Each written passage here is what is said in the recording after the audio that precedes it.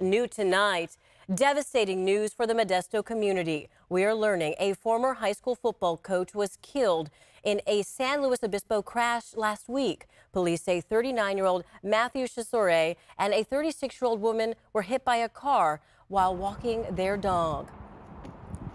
ABC 10's Alicia Machado joins us live in studio tonight. She talked with people who know him, with people who worked with the athletes at that school. And Alicia, seems like he has made a really big impact on the people who know him.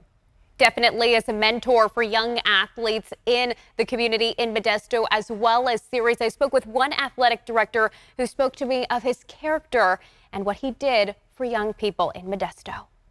A photo of a young couple stands on the side of a San Luis Obispo street, surrounded by flowers in their honor. 39-year-old Matthew Chachere, a former Modesto area football coach, and 36-year-old Jennifer Besser, Chacere's girlfriend, according to friends. They were hit by a car while walking their dog last week, according to San Luis Obispo police. Athletic director and head football coach Timmy Garcia of Grace M. Davis High School in Modesto says Chachere coached 4 years on and off there, including the 2017 to 2018 football season and 2020 to 21 football season.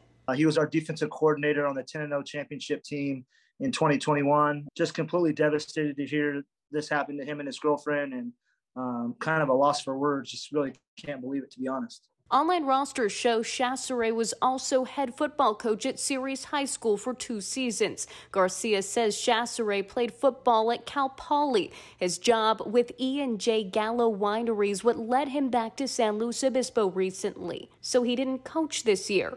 But during their time in Modesto together, Garcia says the two developed a true friendship off the field. Matt is a tremendous human being with high character and integrity. He was an outstanding role model for our young men that we have here playing football on and off the field.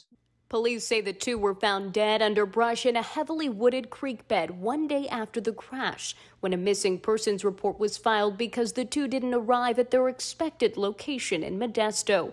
Their dog's body discovered hours earlier. You don't want this to happen to anybody, but to happen to such a wonderful man, it's just, it's upsetting. Garcia tells me Chachere is originally from Cincinnati, but has family in Modesto. He's going to be tremendously missed, and we just hope that the families of both Matt and Jennifer can find strength and courage to get through this difficult time. Now, San Luis Obispo police say the driver of the car involved in the crash is being cooperative with their investigation.